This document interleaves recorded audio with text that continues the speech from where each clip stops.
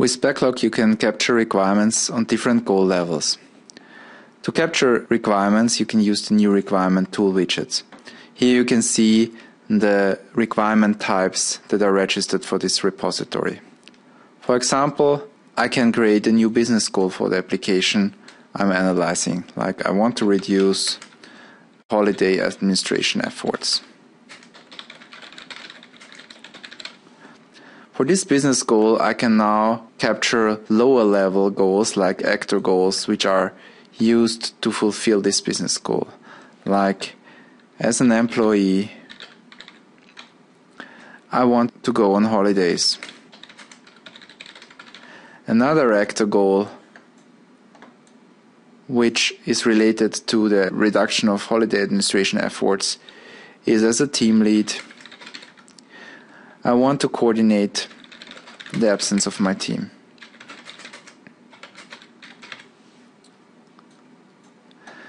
And the third actor goal, which could be related to this, could be as an HR officer, I want to track holidays of my employees.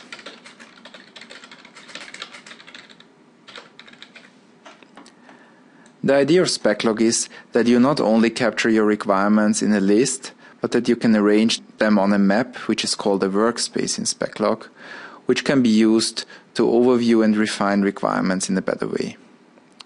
Below these actor goals I can now break down the actor goal of an employee wanting to go on holidays into some individual user stories, like as an employee,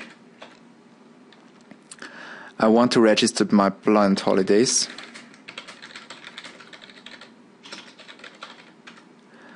So that everyone concerned gets informed.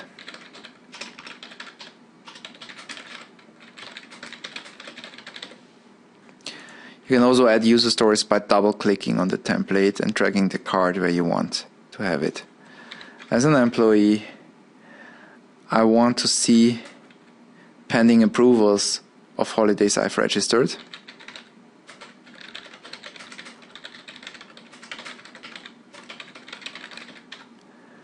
So that I can follow up with the approval if necessary.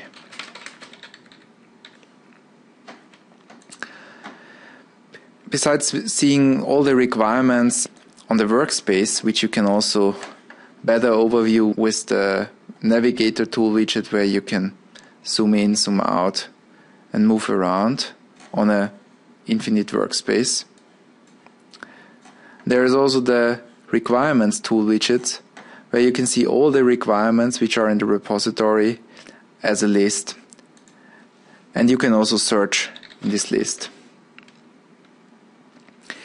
If you want to have a requirement which is in your repository mapped on a workspace, you can also drag it directly from the list on the workspace, even multiple times if you want, or you can close it again on the workspace, which means that the requirement is still in the repository, but this card is removed from the workspace.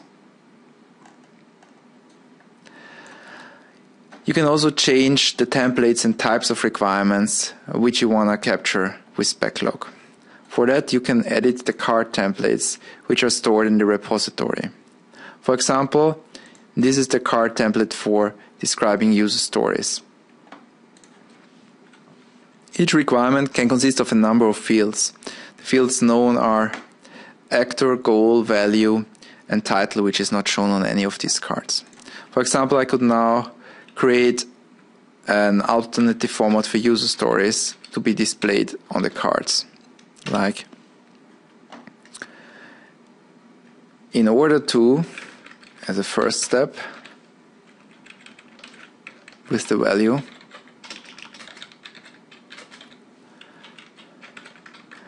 then the actor, as an actor, I want to. This is an alternative format for user stories, which is used to better emphasize the business value of a feature over the feature itself. And I can simply apply these changes, and the requirements which are in the repository are mapped on the workspace with the alternative cards. Of course, you can create multiple different cards or different representations for user story and basically capture user stories with different cards and different types of structures. Also, you can introduce new cards. You can also remove cards by marking them as obsolete, because if they are already in the repository, you don't want to delete the template with already existing requirements. One more thing which is worth noting is that actor is a special field which is supported with autocomplete.